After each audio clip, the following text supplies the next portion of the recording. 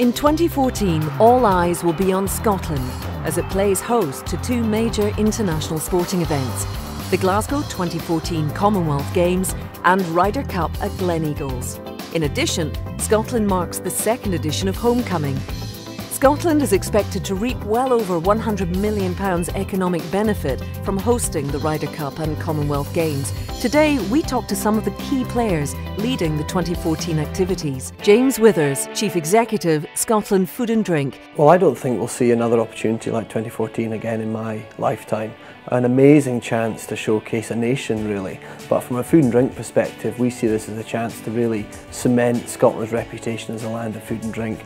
Scale is no barrier for companies, whether you're a big company, whether you're a small artisan producer, there'll be something for you that year. Gillian Swan, Marketing Manager at Events Scotland, is at the helm of promoting the huge programme of events across 2014. Homecoming Scotland's a great opportunity for food and drink producers to be involved in this exciting year and work with the 2014 food and drink team to showcase the very best that Scotland has to offer. Craig Lear, Head of Catering, Cleaning and Waste for Glasgow 2014. We want to deliver a consistent product across the Games. We also want to focus on healthy eating, but the other aim for us is to get people out of their comfort zones. Let's do something a bit different. Let's get excited, Scotland.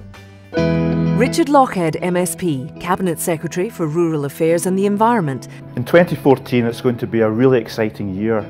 Scotland's going to be at the centre of world attention with some of the biggest events taking place in this country in terms of the Commonwealth Games, the Ryder Cup, and of course it's the next homecoming year as well. And we want the hundreds of thousands of people that are hopefully going to visit our shores to have the best possible experience, and food and drink is going to be at the heart of that. So it's a fantastic platform for the food and drink sector, which is already undergoing a revolution and booming at the moment, to use that opportunity as a fantastic platform for good business and to sell the fact that we are the land of food and drink.